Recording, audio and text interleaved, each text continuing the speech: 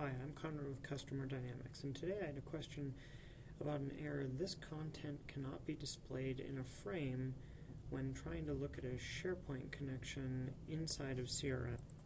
It's important to remember that if you're using Outlook CRM, your SharePoint window is really just a subframe into an Internet Explorer link to SharePoint Online. So in this case, as you can see, I clicked on the Open This Content in a new window, and Internet Explorer popped up, and I'm not logged into Office 365, so this CRM browser window isn't able to connect into the SharePoint window. So what I'm going to do is I'm going to make sure my Keep Me Signed In is checked.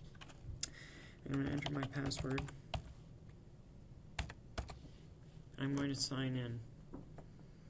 And you can see it now takes me directly to my SharePoint team site. One thing I want to point out really quickly is that under Internet Options and your security under Trusted Sites, you'll want to make sure that you have login.microsoftonline.com selected as a trusted site in order for this to work. So we're going to close everything back out.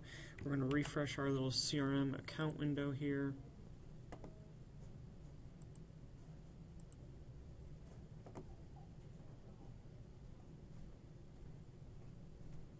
And as you can see, our SharePoint connection is working nicely.